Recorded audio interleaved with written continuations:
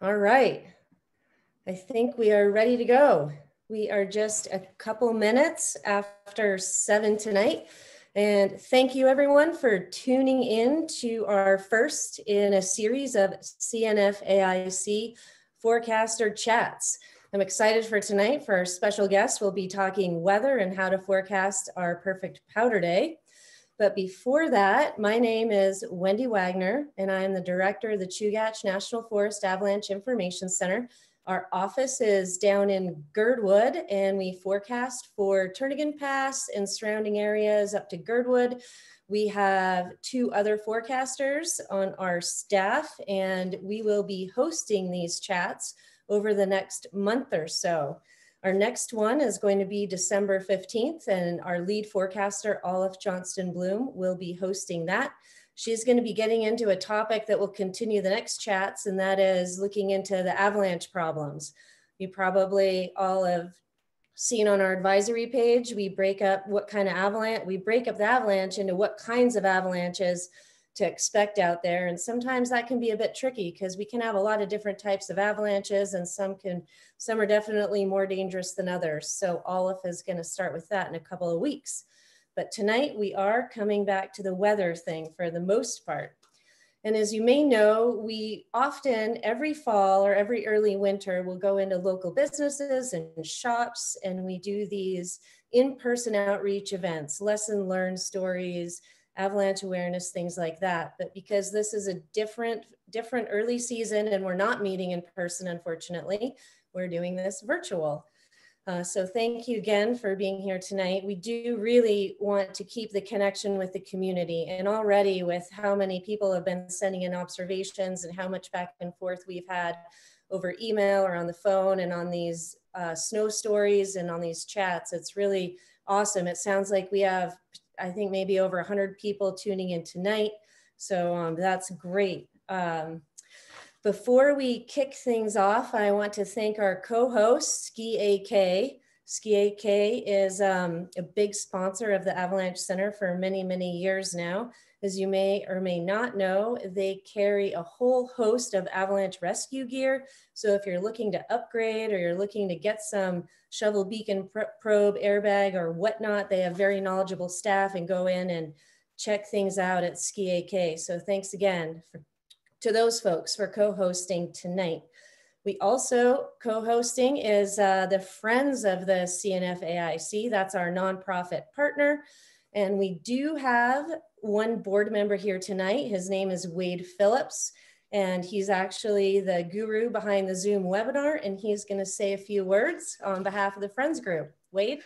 All right, thanks, Wendy. Thanks everybody for tuning in tonight. I'm really excited to hear about some weather resources tonight, and I'm getting really excited for the ski season here, and I hope you all are as well. The Friends of the CNFAIC work hard all winter long to help the forecasters maintain their the weather stations, to raise funds to support the forecaster salaries, and to make sure that you all have a daily forecast. So we could really use your help. It's a challenging time for fundraising. So please come and donate. I'm gonna post our link to our donation page on the website here in the chat. If you haven't, or if you can spare a few extra bucks, please jump in, renew your membership, and yeah, let's have a great winter out there. Thanks, Wendy. Great, thanks, Wade. So I'm gonna start things off with a little PowerPoint. I was actually gonna do a little recap of last season, but it turns out this season started early. It started off with a bang, and we already have quite a bit of snow out there. So if folks hopefully can see that screen, this is sort of the plan of attack for tonight. I'm going to just give a little update on current avalanche conditions, and then we're going to jump into the meat of the program, which is Kyle's tools and tips to find your powder day and a look ahead at our winter weather outlook. And if I just take away those words there, we can see this nice photo. This is Upper California Creek down in the Girdwood area. It's by Meg Smith. Meg took this picture on November 13th, and I'm not sure how many folks remember, but we had some early season snow in late October, and that snow sat around, faceted, got quite sugary. And then about November 10th, 11th, we had about 1.5 feet of snow, and that's the snow you see in this photo. And so after that storm, we saw some avalanche activity. Things were running on those, what we are calling the October facets. And so that was the first sign of what was to come. So that was November 13th. Now we'll skip ahead a week because that snow sat around for a week in cold, clear weather. And then we got another dump. It started snowing on November 19th. And by early November 22nd, we had another 2 feet of snow on the ground. And remember that old weak snow from October, that's now sitting a couple feet deep to 3 feet deep in places. And people probably will find this photo somewhat familiar. Henry Munter took it. And this is tin cans, common bowl on the left, just with some tracks in out of view. And then this is tin cans hippie bowl. Anyhow, this is a large avalanche that was triggered remotely from quite a ways away. I don't know if you can see my arrow there, but a skier was skiing down, remotely triggered that large avalanche. It also triggered this pocket down here. And that is the October facets was the culprit in that slide. So that's been our concern. That was an exciting day, that November 22nd, because on Sunburst, this is Sunburst Ridge here. This is what folks call the cornice line, but there was a skier that skied down this steeper terrain and triggered this large avalanche that released near the ground as well. Luckily, that skier was able to escape. No one was caught. And lastly, on November 22nd, there was another large remotely triggered avalanche, and it was triggered, I think, near the top and the side somewhere. And this avalanche actually released on some buried surface ore that was in the old new snow interface. And so that was another layer we were also concerned about. So we kind of have a couple of layers in the snowpack that are a little bit older now that were quite reactive a couple weeks ago. Interestingly enough, about 4 days after that exciting period of human triggered avalanches, we had about 1 foot of snow and we had a whole bunch of wind, and we had a natural avalanche on the north face of Sunburst here. You can see it was triggered by a wind slab just out of view, and that pulled out an avalanche to the ground, again, releasing in those October facets. So if anyone has been paying attention to the avalanche forecast for the last several weeks, you'll know we've been tracking this layer at the ground. We've also been tracking that buried surface ore that doesn't look like it's been doing a whole lot in the Turnagain area lately, which is good news. But what I also wanted to show is we have a new forecaster, Andrew Schauer. He's on the left there. And then we have Olive Johnston Bloom, who's been our lead forecaster for several years now. And they are both pointing at that old weak snow at the ground that has been our main pain to deal with lately. But if you can imagine, these photos were taken before there was 5 to 7 feet of snowfall. So there is a lot of snow out there right now, believe it or not. This is what it looked like yesterday, right before things warmed up last night. So hopefully it sounds like it didn't rain too much at the pass. We're really hoping it doesn't rain too high because that was the forecast. And we're going to get into the meteorology speak in a minute here with Kyle. But just want to leave everyone with a quick recap of the avalanche activity we've had in the Turnagain Pass area. And everybody keep thinking cold thoughts, because we do want to keep the snow falling at sea level. And we want to stay away from that R word. So now we're going to get into Kyle's presentation. Many of you are probably familiar with Kyle Van Peursem, but he is a local meteorologist for the National Weather Service. He's also the avalanche program lead for the Anchorage Weather Forecast Office, and he teaches every now and again for the Alaska Avalanche School.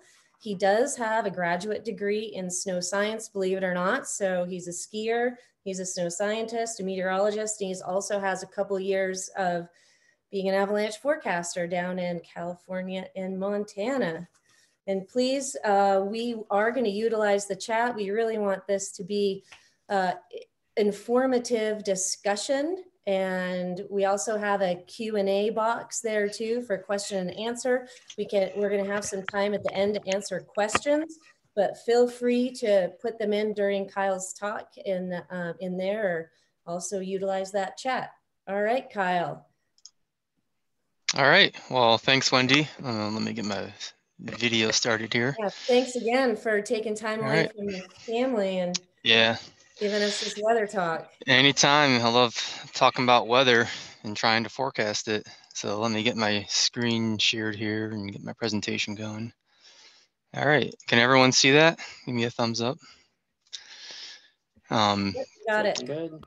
Good. All right. So as Wendy said, I work for the National Weather Service, kind of have a dual-headed role. I primarily am a meteorologist with the River Forecast Center, but I also work for the Weather Forecast Office, the Anchorage Weather Forecast Office. We're in the same building, and kind of liaison between them and the Avalanche community to help them better support, provide weather support to the Avalanche professionals in the area. So yeah, I'll get started. So I'm going to talk about how you can use weather and how you can forecast weather to find your perfect powder day per se, and some of the tools and resources that you can use to do that. So I started off this photo here, and maybe some of you recognize where it's from. I took this. This is just off of the tin can, the main tin can up track last year. I think the up track is just on the other side of that horizon line. But I show this photo because the weather was pretty bad that day, day before and that morning. But looking at the weather, I had a day or two to get out, and I was trying to figure out when the best time would be to find a sucker hole, find a clear patch to get in there and ski in some good visibility. And I was able to do that. It cleared out. A little bit of luck, but it ended up being a decent afternoon, and I had some good snow, about 6 inches that day. And so hopefully some of these tools and tips you can use to do the same thing and kind of find a weather window to ski when the weather's good. You don't have to be a meteorologist. You don't have to have all this experience in weather to do that. So hopefully these tools and tips will help you kind of navigate that. All right.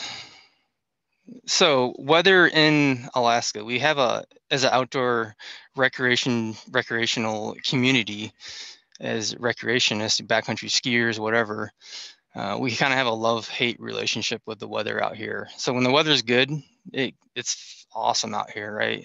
The skiing's good. We have just incredible terrain. But when the weather goes south, it goes south really fast. So you can be going from skiing this to all of a sudden you're in a ping pong ball and you can't see where you're at. And that's just the reality of our unpredictable and rapidly changing weather up here in Alaska. It's a tough place to forecast for, and the weather's just difficult. So hopefully some of these tools will help you navigate that.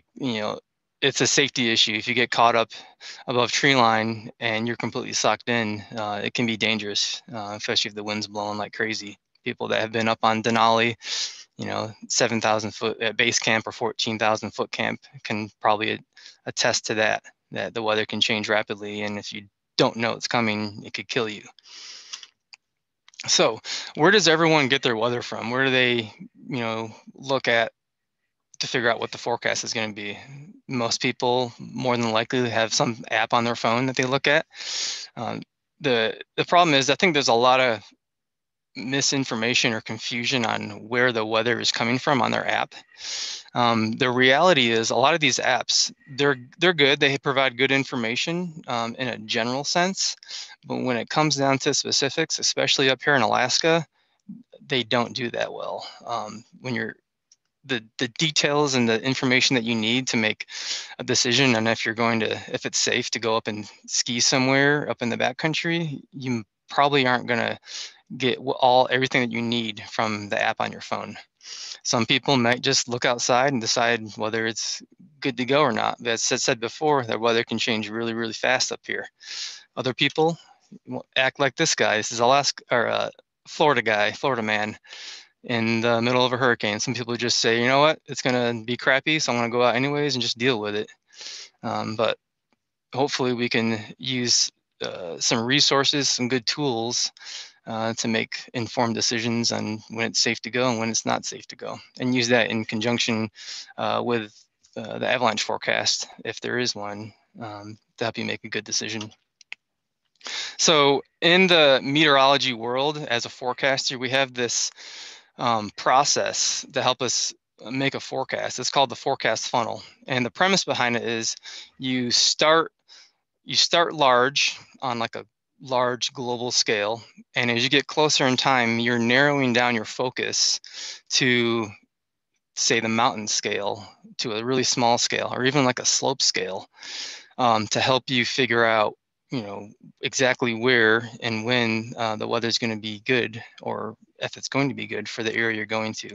So you kind of start, 1 to 2 weeks out. You look at certain things, and as you get closer and closer and closer, you narrow in on to your specific objective or location, and you start looking at different tools, different resources that help you make that decision. So you go from more of like a large scale pattern on the hemispheric scale down to you can start looking at individual storm systems at a regional or state scale.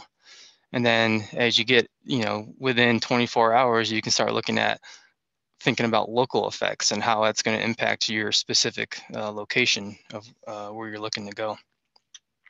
So if you're looking to try to figure out what the weather is going to be, and you're about, more than 1 to 2 weeks out, there's not a lot of things you can look at. The best advice I can give you is to look for regional trends. So the Climate Prediction Center, they put out these charts, and they're kind of showing you, they're telling you, what is the monthly or the weekly trend looking like. So the chart on the right here is showing you that they're saying the next 6 to 10 days, the temperature is likely to be above average. You can interpret this as you have a deck of cards. Well, that deck is stacked in favor of it being warmer than normal. It can still be colder than normal, but these numbers represent the percentage that it's likely to be above normal. So this is pretty likely that you're going to have, above normal temperatures across most of the state. Same thing for precipitation. The deck is stacked in favor of it being wetter than normal. So you look at this chart 6 to 10 days out, and you're thinking, all right, so it looks like it's probably going to be stormy. It's going to be wet and warm. So there's probably going to be, an active storm pattern across the state here. And that's about as much information as you can get out of this. You're not going to get any specifics on how much snow is going to fall, what the winds are going to be. And that's all you can get. There are sites out there, unnamed sites that I won't talk about, that will put out a 90-day forecast. It's complete BS. If you're trying to make a actual specific forecast 90 days out, might as well just stick with climatology, because there's no skill behind that. Models go out 2 weeks sometimes. So this is a 2-week snowfall forecast from the GFS model. Do not post a 16-day forecast for snowfall on your social media if it's, looks exciting, because chances are it's probably not going to happen. You're not, unless it's just by pure chance, it's probably not going to verify. So for entertainment purposes only, don't look at specifics that far out. It's just not gonna verify. So you start getting in now to about a week out, maybe 6 to 10 days. You can start looking at these major large-scale features, the general pattern that might be impacting the state at that time. There are models out there, kind of long-range models, global models that we call them, and they're pretty good at picking up on these patterns. If it's going to be a stormy pattern or if it's going to be a dry pattern, a week out. You really want to look for if there are agreement with other models at the same time, and you have higher confidence. So this chart that I have here, this is a 500 millibar height chart. So what this what you're looking at is the height of the 500 millibar level in the atmosphere. The 500 millibar level is a good level to look at the large scale pattern. It's not really influenced by terrain that much. And it's kind of like the halfway point in the atmosphere. So this chart here is actually a height anomaly. So what you're looking at is you can see how, if you follow my mouse, the height contours make a ridge here. So this is what we would call an upper level ridge, and then it makes a trough over the eastern part of the state in southeast Alaska. You can call that an upper level trough. So you're kind of looking for these patterns, and the darker colors here, the darker reds or the darker, deeper blues, represent the strength of this system compared to climatology. So if these colors are darker, it's going to be forecasted to be a really strong ridge of high pressure, or if it's a dark blue, a deep low pressure system compared to climatology. So this site here is called Tropical Tidbits, and it's a phenomenal site. A lot of us in the weather community look at it when we're at home if we want to try to figure out what the weather's doing when we're not at work. So you can go and you can pull up a bunch of different models from here. You can select different regions. So you just click on Alaska. And this chart here is called the 500 height anomaly chart. Before I go any further, if you're worried that you're not going to be able to write all this down or remember this, I created a kind of a cheat sheet that I made for the snow and avalanche workshop we had earlier in the month, and there's a link to it. If Wendy or someone else wouldn't mind posting that into the chat, it has all the links that I'm talking about and kind of that forecast funnel that I'm talking about, so you can step through and kind of look at the resources that I'm using. So back to this this chart here. So if you go to upper dynamics, you can find this 500 millibar height anomaly. So what you really are looking for is just the major features. How is it progressing? You can see right now, this is the current time frame. You have a pretty deep upper level low over the western part of the state, and then a ridge is just off screen here over the western US. And that's what's actually leading to this strong southerly flow across the Gulf Coast here that we're seeing. Is why we're seeing rain at sea level, really heavy rain over southeast Alaska right now. So you think the winds, if you follow my mouse, kind of come around the base of this trough, and then as they wrap around the trough, they go from the south to the north over the top of this ridge. And kind of a tip that I would recommend, and this works for me a lot when I'm trying to find like this, a short weather window, is when you're in a progressive pattern like this, and you want to figure out, when is the pattern going to change, and when can I find, decent weather. When this upper trough moves to the east of you, and before the upper ridge moves overhead. So if the upper ridge is to your west, upper trough is over to the east of you, you're going to have like the best chance of finding a weather window. So I'll kind of go forward here in time and try to find something that would resemble that. Go all the way out to next Thursday, well over a week from now. We call this La La Land because it's too far out in a deterministic model like this to take it super seriously, unless there's really good model agreement and the models have been consistent over time with this feature. If there isn't, you're not going to have a whole lot of confidence in this forecast this far out. But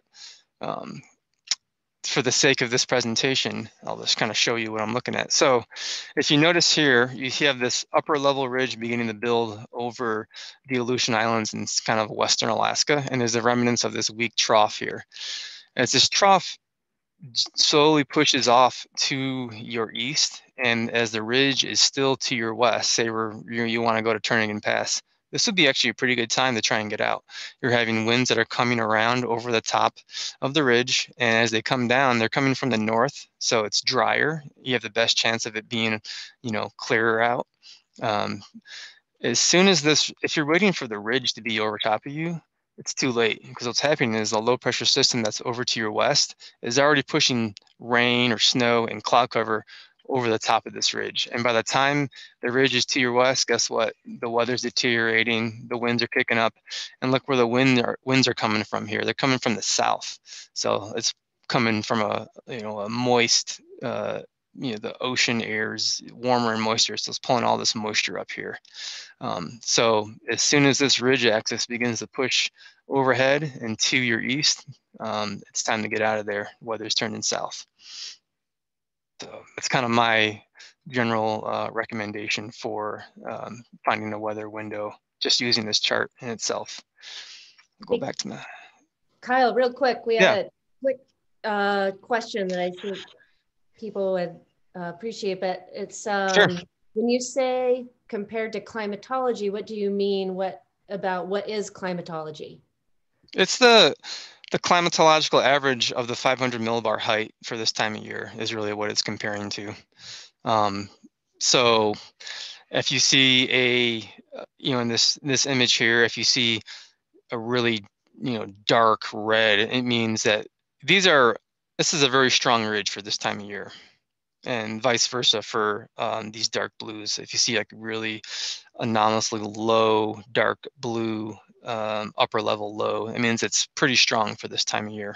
So if you see it over, in the middle of winter or beginning of winter, when the pattern usually have these big, storm systems, that's saying something. So does that answer your question? Maybe we'll see if they write back in, but climatology, is that your 30-year, you're kind of comparing against your 30-year average? Yeah, actually you can see at the top here, 1981 to 2010 climatology. So that's your 30-year climo average. Yeah, I got a thumbs up, answered the question. Awesome. All right. So as I said before, you can't take too much stock in these models unless there's good agreement with other models and there's good agreement within each model run. And you can go back and look at, what's cool about this site is you can go back and look at different model runs by hitting the down arrow on your keyboard. So if I do that, here's the previous model run. Look what happened. It completely flip-flopped from the previous model run. So what does that tell me? I'm not going to put a lot of confidence in this forecast this far out. The model doesn't know what's going on. It's every run, it has a new solution for this time frame. So, all right. So now we're in 3 to 5 days. We've called this the medium range. We can start looking at our global or lower resolution models and looking at individual storm systems, individual, low pressure areas at the surface. Still, though, the resolution in these models is a little bit too coarse to accurately depict the local effects that we see here in Alaska, especially in our complex terrain. For example, the down slope that we see over Anchorage, or the strong winds through Turnagain Arm, any of the local effects you see in the mountains. These models, they might try to depict that, but they're generally not going to do that good of a job. So it's just, again, we call it a fuzzy look that far out of what to expect. It's a little bit better, I guess, call it definition than looking at the upper level chart 6 to 10 days out, but still, you might not want to use this to make, game day decisions per se, this far out. And to find this specific chart, you can go to precip moisture in here, and you can go to the specific chart here is the mean sea level pressure and precipitation, and it delineates the if it's snow or rain here. So again, so just a good quick look to see, what's the storm track, where are the low pressure systems. You can see this huge atmospheric river just crushing northern panhandle right here. So yeah. All right, so here's an example of why these models, 3 days out might not be the best if you're just trying to figure out how much snow is going to fall. So last month, I guess 2 months ago, a month and a half ago, end of October, we kind of had our first snowfall event in South Central. And there's a bunch of different discrepancies in how much snow was going to fall between the different models. So this is actually a screenshot from the Wendy app. I know a lot of people use this app. It's pretty cool. It has good visualizations and graphics. But again, the Wendy app just loads raw model data. There's no forecaster, changing this data. So again, it's just model data. So you got to take it with a grain of salt. And the problem here is the resolution of the model. So the Euro model, the European model, was showing, a foot to 2 feet across the Gulf Coast here, and even 4 or 5 inches of snow over the Anchorage area. the same time, the American model, the GFS, was showing almost a foot of snow over Anchorage. And this is 3 days out. Foot of snow over Seward, Whittier, and Valdez. Guess what happened? All these sites end up getting 0 snowfall. So what happened here? This system was pretty complex. It had just a lot of different weird local effects, some warm air at the surface that kept everything rain at sea level. Did pretty well up in the mountains. You know, they did get a bunch of snow out of this, turned into our facet layer we have at the ground now. But these sea level sites like Valdez, no snow, Whittier, no snow. You would have been pretty bummed out if you were hoping for 2 feet of snow at Whittier, and they end up getting 2 inches of rain at Whittier instead. So you cannot take these model solutions as a perfect forecast. This is another way of looking at it. This is from Iowa State. They have a cool site that plots model data, and this is the snow accumulation forecast. So this is the GFS in the blue and dark blue. 2 different runs of the GFS was showing 8 to 12 inches of snow for Anchorage. Meanwhile, the North American model, which is a little bit higher resolution model than the GFS, was only showing about 1 inch or less of snow over Anchorage. So you have huge disagreement here. And how do you deal with this if you're just trying to figure out, if you're trying to make a forecast and your own personal forecast for, you know, wherever you're going and whatever you're doing? It's difficult. And what happened here, actually the NAM ended up verifying the best out of this storm for the Anchorage area. So what do you do? Yeah. I just want to jump in real quick because Galen Hecht has a question here that is for Wendy, the app you just had up, or the this guy, yeah. Yep. So you have the NAM, the ECMWF, and the GFS to choose from. And do you have a recommendation for which one to follow, or the unique benefits of the different ones? And that's a loaded question. That's tough. What's nice about Wendy, I guess, is that they do bring in a little bit higher resolution data for the EC model, for the Euro model. So that does tend to do pretty well. I would say for like 1 to 2 days out, you want to look at the NAM. It has just better spatial resolution.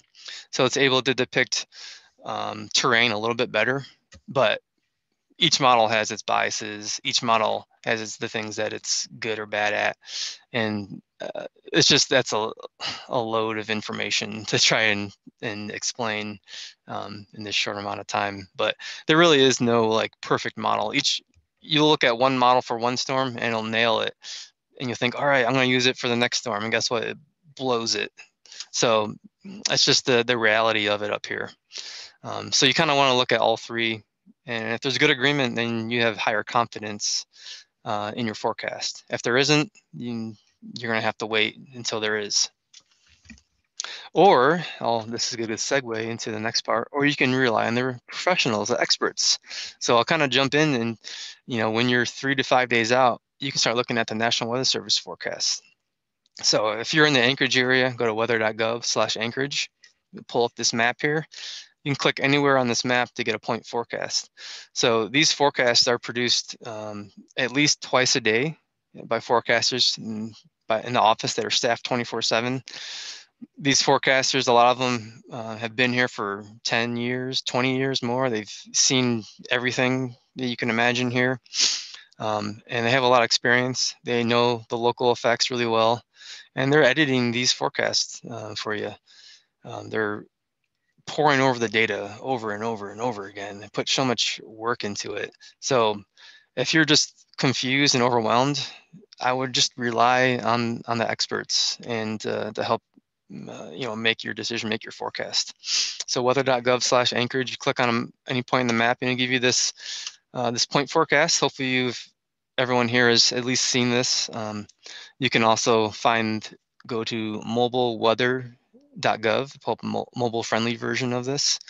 So what's cool is the map is divided up into 3 kilometer by 3 kilometer grid cells across all of Alaska. And there's 3 offices that split the state of Alaska up. So the Juneau office covers all of Southeast. The Anchorage office covers everything from the far western end of the Aleutian Islands all the way over to Cordova and everything south of the Alaska range, including Southwest Alaska. And the Fairbanks office covers everything else, everything that's north of the Alaska range in the Arctic. So got 3 offices that are looking at this for you. And so the weather or the forecast is split up into these 3-kilometer grid cells. So you can click on a grid cell. Let's say you want to look at the top of Denali. There's a grid cell that covers the top of Denali, and you could save that link. And every time you pull it up, it would show you the updated forecast for the top of Denali. So it's pretty neat. And this is coming directly from our forecast database. So this is the forecast that the actual human forecasters are editing and updating throughout the day.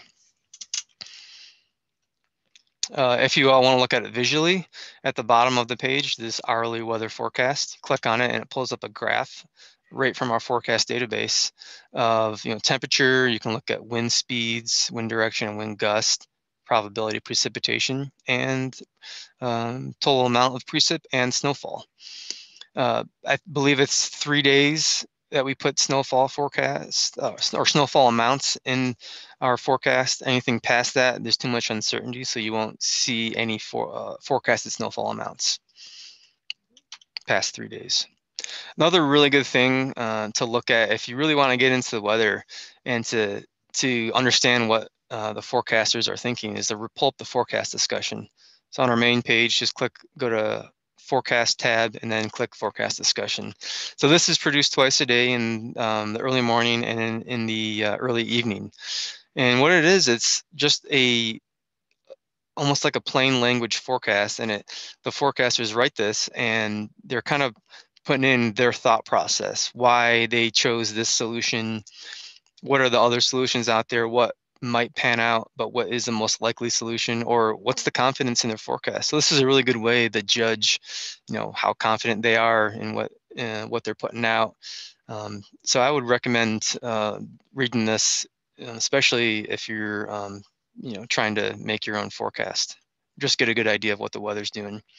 There's a long-term discussion, so it covers days 3 or 4 all the way out to day 7. So that's really good if you're, a week out, 5 days out, to see what is coming. And they talk a lot about confidence and model agreement and what's likely, what's not going to happen. So I would, if you're interested in weather, if you want to know more, I would read this routinely in your daily process. So Kyle, now, yeah. Can I just jump in quick? We have a couple questions here wanting to know a little bit more about the algorithm for the point and click. And one question here says, it seems like a year or 2 ago this changed, and now you describe it with a 3-kilometer block. Can you just explain quick how that point and click grabs that point data? Yeah, I'll go back to this. So I try to describe it. So how it works when we produce the point forecast is we actually aren't editing every single grid point manually, right? That would be impossible. There's 80,000 grid points in our domain. It's in Anchorage itself. What we're doing is we're pulling in model data across our whole domain and using our skill, our experience, local knowledge. We're choosing what model we think is going to be correct, or a lot of times we blend models across the whole domain. And then that is split up into these little grid cells. So when you click on this, all the forecast elements in this one grid cell get pulled up here. So that's kind of how it works. And it's all like downscaled based on what elevation that grid cell is. It can be difficult because a 3-kilometer grid over really complex terrain, for example, Whittier, where it goes from 5,000 feet to sea level in like a mile, and you have that type of elevation change in one grid cell, can be tough. So when you're trying to figure out, let's say you're looking for a forecast in the Kenai Mountains at 4,000 feet, you want to click around a little bit and look down here. If you can see where my mouse is, it shows you the average elevation of the grid cell. So it's the average elevation of the terrain inside this grid cell, and it averages out. So you kind of want to click around and try to find the grid cell that matches your elevation that you're looking for. be most representative of the forecast. I hope that answers your question, kind of how where the weather comes from the grid cell. Is there anything else I can clarify? I think that's good. Okay. Second question. Oh, I don't know if this is a good time for this or maybe later, but Russell from SkiAK is wondering about the AAWU 4 panel and your thought on that. Oh, are you okay? He's referring to the Alaska Aviation Weather Unit 4 panel. I can pull that up real fast, I think. We can save that one till the end too, Yeah, Kyle. we can save that for later. That's a good point. We can talk about some of the aviation weather products out there. Was that it for now? Yep. Okay, keep going. So forecast discussion, read that routinely. All right, so now you're within 1 to 2 days of your outing, of your big trip. What can you start looking at? Well, if you want these high resolution models, or you can start looking at these. So this is an example from the HRR model. It stands for High Resolution Rapid Refresh Model. It's a 3-kilometer model, whereas like the NAM, GFS, the NAM I think is like a 9 or a 12-kilometer. GFS is a 20-kilometer. So these models, as you get the resolution gets higher and higher, it's able to resolve mountain ranges or even individual mountains if it's a big mountain. And what's neat is it can show you local effects. Doesn't mean it's going to be accurate, but it can depict local effects if they're going to happen. So this is an example of the HRR 10-meter wind forecast. So you can interpret that as the wind at the surface. And what's cool is this is during a northerly outflow wind event, so high pressure building in with a low departing to your east. And the winds are beginning to come down from the north, and they'll funnel through Cook Inlet here. You'll see a reverse Turnagain Arm wind where the winds go from the west to the east out of Turnagain Arm through Whittier. And it actually depicts that. You can see that here. The wind barbs depict where the wind's coming from. So you can see the winds are pouring out of Turnagain Arm, pouring out of the bays and passes through Resurrection Bay, along the Kenai Mountains here. So these models will actually show stuff like that. Again, there are issues with high resolution models. So a lot of times they can overdo it, especially in terms of precipitation. But it does, it shows you, potentially what's going to happen in terms of local effects in complex terrain. So link here for the HRR model again, and that's in the document that I think was posted earlier. So 1 to 2 days out now, you can start looking at our recreation forecast that we made for the Avalanche community. So if you go to local programs and Avalanche information, this rec forecast is produced twice a day, and it covers 3 zones. So it covers Turnagain Pass, including Girdwood. It covers Thompson Pass and Hatcher Pass. And I'll pull that up here, the current one. I'll make a plug for the Avalanche Center's website. Their weather page is awesome. It's kind of like a one-stop shop for everything you need. They have the point and click for these locations here. They got the link to the rec forecast. They got some satellite imagery, radar imagery, surface analysis. So it's kind of a good one-stop shop if you want to look for weather data. But I'll pull up our current rec forecast. So again, I said it's for Turnagain Arm, Thompson Pass, and Hatcher Pass. So the weather variables that we forecast for are temperature at 1,000 feet and 3,000 feet. So, for Turnagain Pass, it's going to be at the road and then at above tree line. Chance of precipitation, precipitation amount. So that's liquid water. So that's either rain or the liquid equivalent of snow, and the snow amount above 1,000 feet. And what's really important here is the snow level. That's really important, especially for this system that we're dealing with right now. We've got really high snow levels up to almost 2,500 feet this evening, tonight, and into tomorrow. And it gives you winds along 3,000 foot ridges, which you can kind of use for like the exposed ridgeline wind speeds.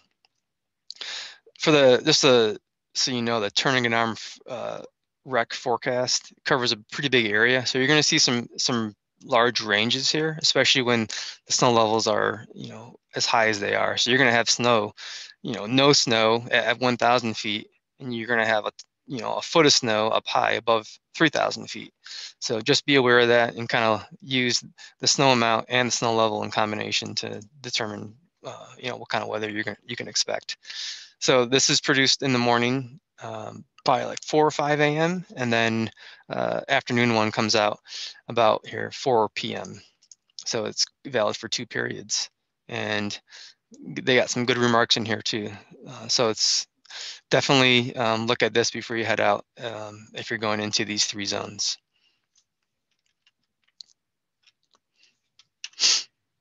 All right, so your trip's coming up. Let's say it's the night of, you're trying to figure out what to do, where to go, or it's even the morning of, you're trying to get a quick snapshot before you head out to the car and go up the road to the pass. So what we can start looking at what has already happened and what is happening right now. We call that nowcasting. So you're making a very short-term forecast, like 6-12 hours out based on current conditions. So to do that, we like looking at satellite and radar data, and then also current weather station observations. And I'll show you where to get that. So for satellite data, at home, this site, it's called College of DuPage. They have this awesome satellite site that has all the recent GO-16 and GO-17 satellite data. So GO-17 was added a few years ago, and that is, the domain is over the Western US and it covers Alaska. So it's really nice. You get some pretty nice high resolution imagery, good loops over Alaska. So to start out, you want to, again, start big and then go and end small and local. So to start big, you can choose a different sector here. So I'm in the global sector, and this is looking at pretty much all the Pacific Ocean here. And this shot is the lower level water vapor. So it's showing you how much water vapor is in the atmosphere. And it's good for looking for large scale patterns in the atmosphere. So what do you see here? You see this nice upper ridge, or sorry, upper trough digging all the way south, almost to like 35 degrees south or north in latitude. And then you see this huge upper ridge right over the Western US. And this red is like really dry air. And what do you see here? This is what we call an atmospheric river, or we call it the Pineapple Express, because it's digging almost as far south as Hawaii and pulling up all this warm moisture and throwing it up to southeast Alaska, where they're getting fire hosed right now. So again, this is a good thing to look at when you're starting out. Now you want to start getting a little bit more regional. So you can click on like a regional sector or a continental sector. So I like looking at this one because it has all of Alaska. Again, water vapor imagery, good tool to look at to see the pattern, this incredible fire hose. And you want to then start looking at more of a localized sector. So if you go to localized, you can go to Alaska, and then you'll get an Anchorage sector here. So it's pretty nice. Now, when you're this zoomed in, the like water vapor or infrared imagery, it's going to be a little blurry, might not be as useful. So we can look at like a visible satellite imagery. Unfortunately, in Alaska, we only have a few hours in the middle of winter of visible imagery, but it's still good to look at. So you can see kind of a grayscale satellite imagery, satellite loop. You can see actually, I think this is the Wrangell Mountains here showing up, little sucker hole over them. Another loop I like to look at is the day cloud phase. So this is kind of a combination of different satellite images, and it's good. Another way of differentiating cloud types or cloud heights during the daytime. And I'm going to zoom out a little bit here so we can see maybe some more interesting features. So you notice here the bright red or orange represent high clouds. And if you see where my mouse is, the kind of, I don't know, like light blue colors represent low clouds near the surface. So you can kind of get an idea of high clouds, low clouds. Over here, you notice this kind of neon green. That's actually snow cover above like tree line. So that shows up really well in this loop if you're looking for like snow cover in the mountains. It's another one I like to look at. And then at night, we have this nighttime microphysics. So this actually is a little bit higher resolution loop for nighttime viewing, a little bit higher resolution than the water vapor or infrared imagery. So to kind of interpret this, this yellow or brighter color is low clouds here, and again the red or darker colors here are higher clouds. So you kind of get an idea of the cloud depth here. And it does a good job of showing low level like clouds or even fog over the valleys during a clear period. So you wouldn't be able to see that at night if you're looking at water vapor or infrared. So you would look at the nighttime market physics to get an idea if there's like fog or low clouds hanging around that you wouldn't otherwise notice. All right, so yeah, again, I recommend checking out the site, play around. I have links in that document that was shared. So satellite and then radar. So radar coverage in Alaska is pretty thin. We don't have a lot of radars.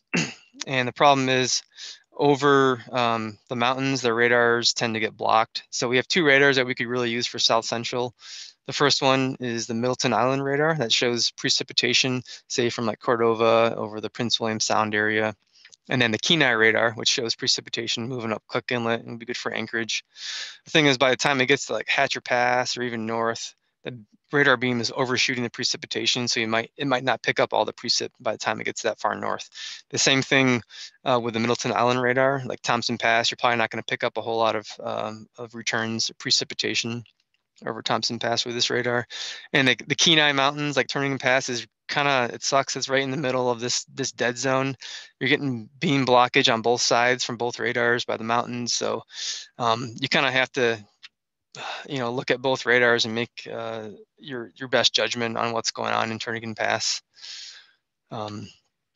Again, the Chugach Avalanche Center's weather page, they have the radar loops here. Both Middleton Island and Kenai radar, because I've got some outages, but good to look at that to see what's going on, get a little nowcast going. And the other thing to look at is weather stations. So there's a couple different areas you want to look at, or places you want to look at for weather observations. So this one we use a lot. This is a National Weather Service map, and I'll pull it up here. It's pretty neat. It has a lot of cool features that you can use to look at lots of weather stations. So we pull in any weather station that we can find here, and it's plotted on this map. So what you're looking at here is you got temperature here, and this represents the winds. These are wind barbs, if you know how to read that. So you can see here the winds are kind of coming from east, southeast to northwest here on the upper hillside. You can, instead of displaying the station plot, you can display just air temperature. So if you zoom in over Alyeska, we got all the Alyeska stations plotted here. So you can get a good idea of like the temperature profile as you go up the mountain. You can see our freezing level here. If you click on this station, it pulls up Alyeska weather, top of Max's Mountain. That's 3,200 feet. So our freezing level is right at about 3,200 feet over Alyeska. And if you wanted to, you can look at the weather history by clicking on this link, 3-day, or you can look at 7-day history, and it pulls up the last 3 days of observations, whatever was available. So it's a good way to see what happened in the past while looking at what's currently happening. You can also look at precipitation. So if you can change to see how much precipitation fell within the last 12 hours or 6 hours or even the last 3 days, you can see we got, quite a bit of precipitation over the last 3 days over Alyeska. You can zoom over and see what a Turnagain Pass snowtail is shown up here, 3.5 inches of precip over the last 3 days. It's pretty good. So if you decide to use this, play around with it, you can look at historical data. You got wind gusts, you can overlay wind gusts on here. So it's pretty intuitive and has a lot of data, but it's nice because it's all pretty organized and easy to read. So yeah, we look at these maps all the time when we're forecasting. Another map that we have is, if you haven't seen this yet, this is the Alaska Snow Depth map. It's actually hosted by the River Forecast Center, who I work for. So this map, and I'll go to it here, plots any and all station that reports snow depth. So we scour the web database and we plot any station that has snow depth on this map. And what's really cool is it actually plots the last 30 days, and it has this algorithm that smooths out all these spikes you see. So these blue lines, this is the raw data coming from the Turnagain Pass snowtail station. And when it snows, especially when it's snowing really heavy, the snowflakes get in between the snow depth sensor and the top of the snowpack, and the sensor thinks that the snowpack is a lot higher than it actually is. What's cool is this algorithm smooths out that data, so you get a nice realistic looking snow depth plot instead of these big spikes here. And a new feature we added last year was you can compare the current snow depth plot of the current year to all the previous years if they're available. So this goes back to 2004, 2005 season for Turnagain Pass for snow depth. And if you hover over it, it'll highlight the snow depth plot to the left of it. So you can see, hey, how are we comparing so far to like 2011, 2012? Well, the good news is we're actually way above average, which is the black line, and we are actually above 2011, 2012 for this time of year, for the 1st of December. The current value we have in here is, I can't see it. Looks like it's not up to date. So this is from the 27th of November, 65 inches. We actually peaked out at 74 inches this morning before it changed to rain. So if we were to extrapolate that out, we're actually probably number 1 or number 2 highest snow depth on record for December 1st at Turnagain Pass. That's pretty exciting. It's good to see. I think we had the same thing for Anchorage Hillside. Anchorage Hillside, yeah, we're actually number 1, so the highest snow depth on record for Anchorage Hillside this time of year. So we got a good snowpack going. So keep moving, running out of time here. So again, to summarize the forecast funnel, you start large and then you narrow down to small scale. You start far out in time and then you end 24 hours out. So that's kind of how the forecast funnel works. Before I take any questions on that, I'm going to jump through this. I know I'm kind of running out of time for this, but I'm going to go through the winter weather outlook real fast. Kyle, no rush. You're doing okay. well. Yeah. Okay, good. I know it's almost 8, but I got till 8:15, right? Yep. All right, awesome. Some questions, so I think we're doing well. Good. Okay, so everyone kind of has probably already heard that we're in a La Nina year. So just to quickly go over what is a El Nino or a La Nina. This is part of the ENSO index, or the El Nino Southern Oscillation Index. And all it really is it describes the sea surface temperature anomaly of the South Pacific. So during a El Nino year, we typically have above average sea surface temperatures over the South Pacific, and vice versa for a La Nina year. You're probably like, all right, how the heck does that impact weather in Alaska? It's so far away. How it doesn't, it's not really that intuitive. Well, if you can kind of think about this conceptually, when you have a warmer than normal sea surface temperatures, you're likely going to have warmer than normal and more moist air over the South Pacific.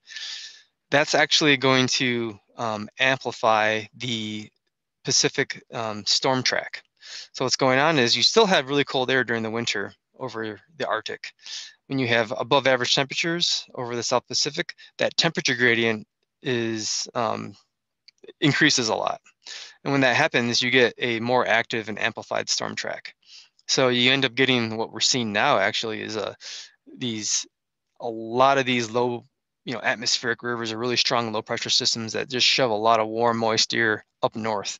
And it ends up keeping a lot of the cold air at bay more often throughout the winter.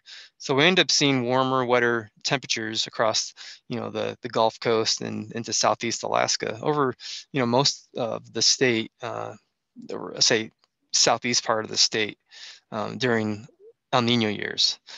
Well, during La Nina years, which we're in now, that temperature gradient, because sea surface temperatures are below average, then that means the equatorial temperatures are going to be below average. That temperature gradient is going to be a little bit less. We're going to have more of a weaker jet stream. Our storm track is going to be a little bit more variable. And this is going to allow that colder air that's bottled up to kind of more easily push south. like we would expect for Alaska, right? You're not going to have as many of these really warm, moist storm tracks. So we tend to see more cold, dry winters during La Nina years. There's a pretty strong correlation to below average temperatures and La Nina years for the state. So yeah, kind of summarize this. In terms of snowfall though, I found there's hardly any correlation to snowfall amount when I was looking at like mountain sites, Turnagain Pass, Thompson Pass, Hatcher Pass. So I kind of wanted to see how, what did last winter look like? Last winter, it was saying it was going to be warmer than normal and wetter than normal across the state. Well, it was kind of a big bust in terms of temperature. Last winter was the coldest winter we had statewide since 1999. So that didn't pan out too well. In terms of precipitation, though, it's a little bit better. We actually had one of the wettest, snowiest years on record in the interior. And even as a lot of us know, like Susitna Valley had a ton of snow, a lot of precipitation. So we were, above average in terms of precip for last winter. With the exception of the Kenai Peninsula, it was really bad last year in terms of total precipitation. It was almost low, record low precip for the Kenai. So it's kind of a weird anomaly last year. So we look at two snowpacks. Last winter, Turnagain Pass, as I said, it was well below average in terms of temperatures, but precipitation only 70% of normal, and the peak snow water equivalent, or how much snowpack we have, that peaks in April is actually only half of normal. And here's a graph of it. Last winter, we were so far below average, this green line here. We actually, by the time we hit April and May, we were the lowest. We had the lowest snowpack on record for the spring for Turnagain Pass. It was pretty bad. Same thing for Alyeska. They were below normal, and they had really just half of our peak snowpack. Here's a look at precipitation. So we were just drier than normal last year. And Hatcher Pass, we were well below normal, but we had a record snowpack that year. Last year we had 168% normal of precip.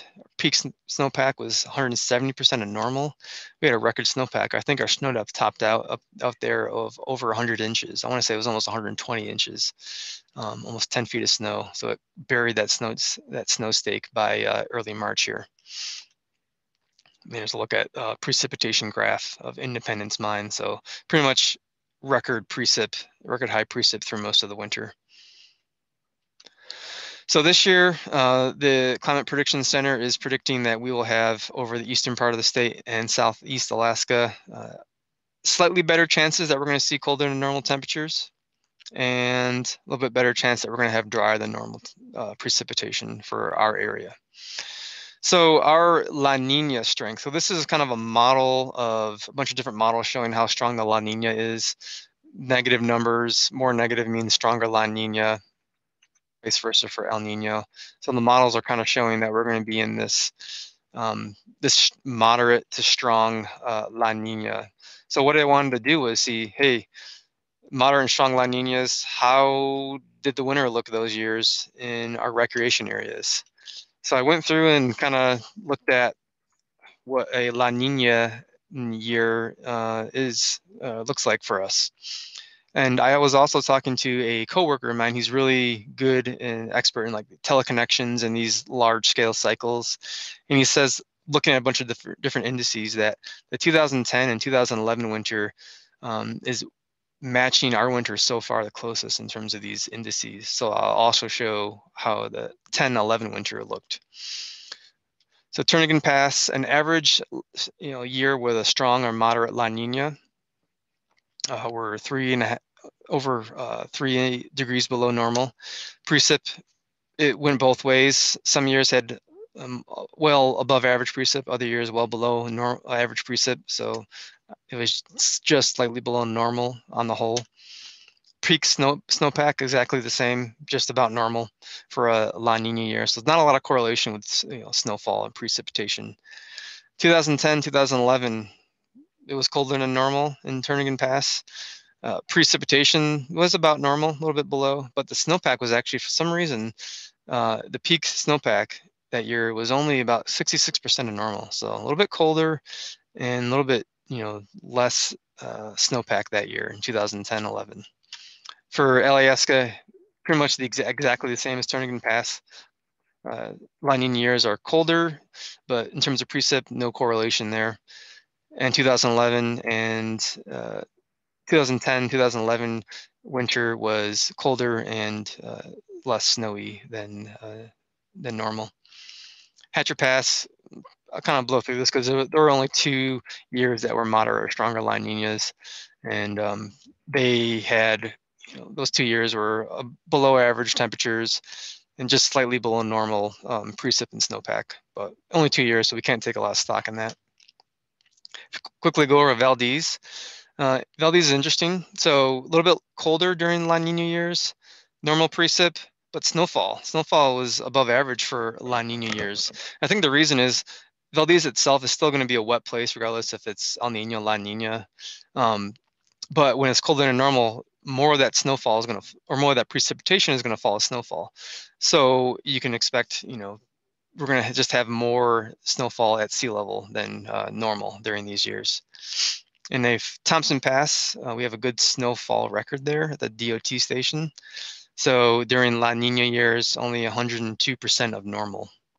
2010 in Valdez was average for a La Nina year, 8 degrees or about a degree below normal for temperatures. Only a little bit drier, a little bit less snow than normal. Same thing for Thompson Pass, a little bit less snowfall than normal. So to kind of summarize everything, this season, as we are heading into another moderate to strong La Nina, we're expecting there to be a pretty good chance that statewide we're going to be a lot colder than normal. Than we're, especially considering what we've been used to the last couple of years with really warm temperatures across the state.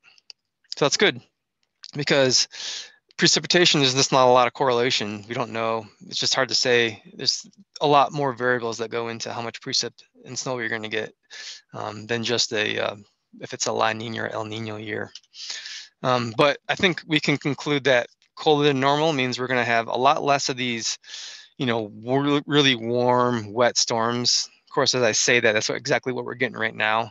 But they're going to occur a lot less than if it's a El Nino year. Like the 2015, 2016 was a bad year up here. Just warm storm after warm storm after warm storm. And the snowpack just never got a chance down at sea level. So this year, as we already seen, snowpack down to sea level, almost record snowpack in places so far. So I think so far, I think it's going to be a really good year out here. I think the snow, we're going to have a good snowpack. The only downside is if we do have these prolonged cold, dry periods in the middle of winter, what does that lead to in terms of avalanche danger? Well, it leads to higher likelihood of these persistent weak layers developing. And when you end up getting a pattern shift, then you're going to have a little bit heightened avalanche danger through the year that this will kind of last a little bit longer than if you were to have a deeper, warmer snowpack. So good thing is that 2011, 2012 was another strong or moderate La Nina year, and that was an awesome snow year. If anyone remembers that, we had record snowfall here in Anchorage, 900 inches at Alyeska, and the skiing was awesome. Not a lot of chance for weak layers to develop in the snowpack because you just keep burying those and keep burying them deeper and deeper. So let's cross our fingers that that'll happen this year as well. Okay, I think I'm all done. Any questions? Yeah, there are a few questions here, Kyle, but I think we all remember the 11-12 year. Yeah, it's my first winter up here. I thought that's how all winters were in Alaska. And then the next year I was really disappointed. Every 9 years. Yeah. Neil has a question here, and he wants to know what accounts for such a big difference between precip and peak SWE when you were showing those graphs. Yeah, that's a good question. Like, I was actually wondering the same thing. I didn't really get a chance to go back and look at that. Where was that? I think it was for Turnagain Pass in Alyeska, 2010, 2011. Yeah, that's an interesting artifact there. My best guess would be maybe we did have some rainfall events where that just kind of kept the snowpack down a little bit, or maybe, I mean, this is peak SWE, so this usually occurs in, beginning of April. Yeah, yeah, I don't know. I mean, I'm not sure if anyone else was around during that winter. If anyone, like Scott Hilliard, I thought I saw you on. Not sure if you remember that winter, but yeah, it is definitely an interesting artifact that you came across. Yeah, I was here that winter, and I remember, I think it was like a 5-week dry spell, and there were anti-tracks everywhere. Yeah. Sure I'm remembering that right. But we had a long Arctic outbreak and just a long dry spell. So it kind of, Yeah, we anyone had else remembers, high type it in the chat room. precipitation earlier, and then it just settled out, and we never were really able to build a deeper snowpack. It must have, like, Yeah. that must have fallen at a different time. But if anyone has any thoughts on that year, stick them in the chat. Let's see what other questions I have here. If you want to go, Kyle, I was going to go back to Russell's question. I don't see any for the outlook at the moment, unless if I missed one, write it in again for me. But okay. Yeah, Russell was wondering about the aviation, AAWU, is that Alaska Aviation Weather? Yeah. Yeah, the Alaska Aviation Weather Unit. So they're a separate weather unit. We're all in the same building, the River Forecast Center, the Anchorage Forecast Office. We're all in the same building, and the Aviation Weather Unit. And they do statewide aviation specific weather forecast. Let me pull it up real fast. I'm not sure exactly about the 4-panel you're talking about, but let me try and find it and talk about it if I can. Or maybe if he has it, you can post a link to it. You can take a look. But so they're posting, they're doing very aviation specific things, specific forecasts like icing, turbulence, cloud height, flight categories, if it's marginal visual flight categories or instrument flight categories. So that's what they're forecasting for. Obviously really, really important here in Alaska. So you have so many general aviation pilots out here that use it. But I do post a good surface chart here. It shows you, areas of low pressure, high pressure, and fronts. I'm not going to get into how to read this, but you can probably figure it out. And I'm trying to see what else I can find. I don't see any link there. But all right, maybe this is what he's talking about, the SIG weather charts. I think, Kyle, I think Christopher sent the 4-panel link that I just am putting in the chat, if you can see that in the chat. Yep. Let me copy and paste it into my browser.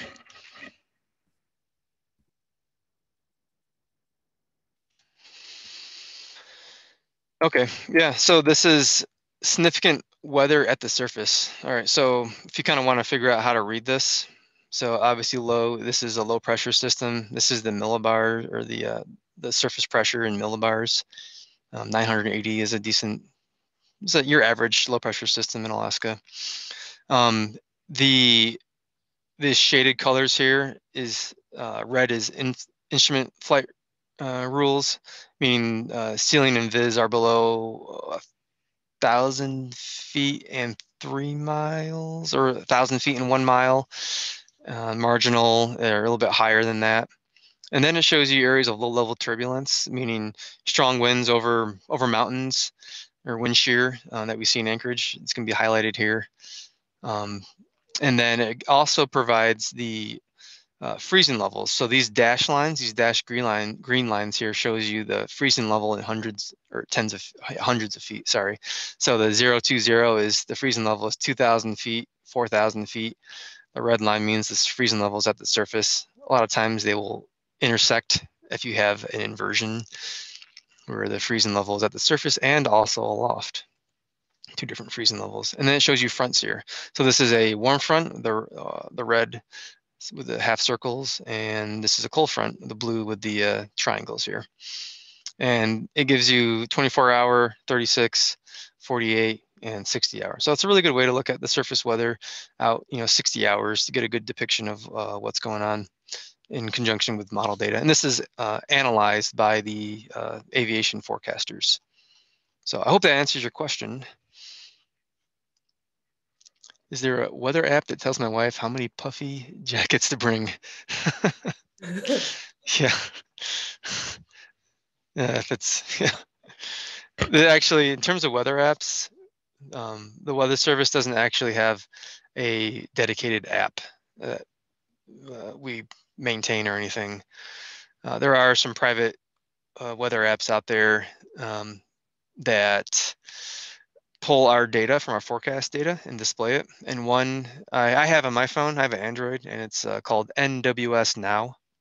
You just get it from the Play Store, and it just pulls in our data and puts it in a nice, friendly mobile format. So, yeah.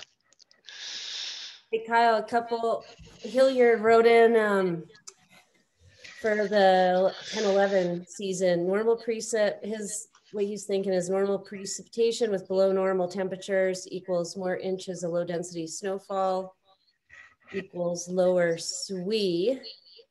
Okay, I can see that. Yeah. And then, but the SWE should be the same regardless, right? The SWE is just your water Yeah. content. Yeah, or if you have, I don't know, sublimation or I don't know. Yeah, it's tricky. And then Let's look another into that. comment here, SWE discrepancies have to do with snow water ratios, ? Do you see that one from Jay? Well, so the peak is. SWE is just the peak water weight of the snowpack. So it's nothing to do with snow height. So let's say you have 30 inches of precipitation falling through the winter, and in a perfect world, none of it blows away, none of it melts out. You're going to have 30 inches of snow water equivalent at the end of your season before it starts to melt. Does that make sense?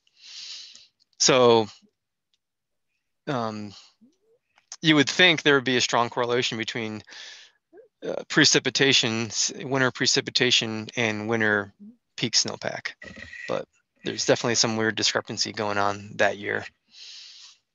Right, and I think, you talk about sublimation. I remember a study about that when you have lower density snow sitting, that you do lose a bit of mass with sublimation during cold periods. Yep, and the wind can scour the snowpack over that snow pillow that measures the SWE. So there could also be bridging over the snow pillow, which may have accounted for that. I don't know. Bridging is where you have like an ice lens that forms mid snowpack that actually bridges the weight of the snowpack over the pillow, so the pillow doesn't record the whole weight of the snowpack. That could have happened, but the fact that both Turnagain Pass and Alyeska Snowtail Station had the same thing is, I don't know. I'm not sure if that's a coincidence or not. Yeah, interesting. But what is pretty cool, I'm looking around, I think, I'm hoping I didn't miss any questions here. Wade, if you see something, maybe send it again so I can see it. But it's cool to see how our snowpack's doing so far. We're breaking records already. It's awesome. Yeah. Hillside, Turnagain Pass. Yeah. That was pretty fun to see. It's good to see. Yeah. All right, Wade says, I think he sees it all too. Well, if anyone, I think we'll wrap things up. It is 8:21, so we're coming on 8:30. And I had one question for you, Kyle. I want to know when the next good powder day is going to be. You should call the forecast office for that. Let's see. Look at the point and click forecast. Or is it going to be breakable crust when everything probably? If you want a quick little weather forecast here. All right, we're going to look at the GFS. All right, here's that big atmospheric river. Am I still sharing my screen? You're sharing your screen. Okay, so you can see it good. So that moves out. This is going to be Thursday morning. So we could have a little bit of snow as this front moves out. We got cold and dry after that. And then the next storm looks like it's forecast to come in by Sunday morning, Saturday night, Sunday morning. Looks warm though. Well, the good thing is if you look at the low track, kind of skirting off here to the east. So that'll keep us on the colder side of the storm. Where if the storm, the low was over here, over like Bristol Bay, then we're on the warm side of the storm and we're more likely to see higher freezing levels and rain on snow. So this could be a good one. So if you want to ski tin can trees on a powder day, maybe Sunday would be a good day. Awesome. We'll see you there. Yeah. Well, great, Kyle. Thanks a ton. I have a lot of folks writing in thanks, and I'm trying to see if I had lots of good questions tonight, if I had any others, but there was one actually that I missed. And just really quick, when you were doing the point and click, I think it was Ed who was writing in. He said there's a mistake on one of the maps over by Skilac Lake on the Kenai. How does one go about getting that fixed? Do they contact their service or?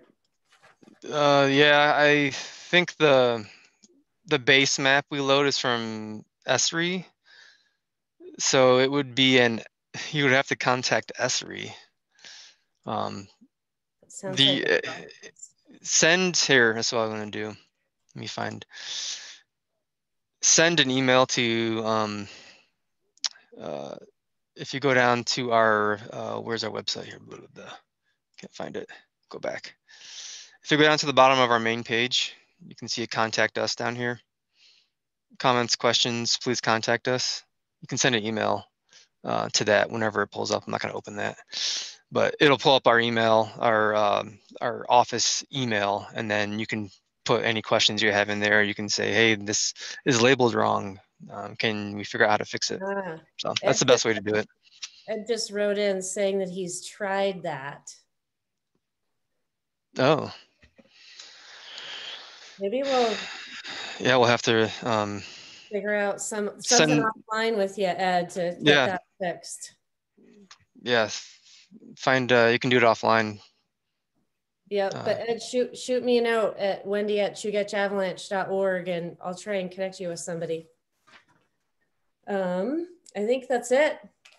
We will close things up. Thanks, Kyle, for everything. Thanks to all the panelists. Thanks to all the attendees for attending tonight. It was super fun. I think there's a lot of weather geeks out there. Heck yeah. Kind of nice to converge, even if it is on Zoom and not in person. And big thanks to CNFAIC again for co-hosting. Russell, I know you've been watching, so thank you for all your support. And to Wade and our friends group for making this Zoom opportunity happen for us. And Kyle, thanks again for being our local weather guru. And yeah, get the weather forecast, get the avalanche forecast, think cold thoughts. Hopefully La Nina does end up being cold for us. We can deal with a few warm storms. I'm okay with that. That's right. But yeah. Reset things a little bit. Yeah. Sounds great. Well, thanks everyone. I will let the chat run for a few minutes, but I think we can sign off.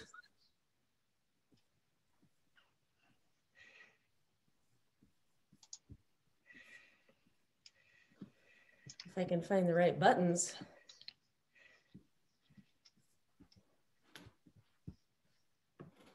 Kyle, when are you going skiing next? Good question. Hopefully this weekend, maybe Friday. Let me take a day off. Awesome. Yeah, Friday looks nice. Now we're all going to be out there Friday. I know, it's going to be packed. I'll just let the rain stop. Yeah, it should. All right, everyone, I am going to close it up. And this I didn't mention this earlier, but we did record it. So we'll post the recording on our social media and on chugachavalanche.org's website. So that will be there if anyone missed it or tuned in late. So thanks again, everyone. Have a good night. Thanks, Kyle. All right. Thanks, everyone.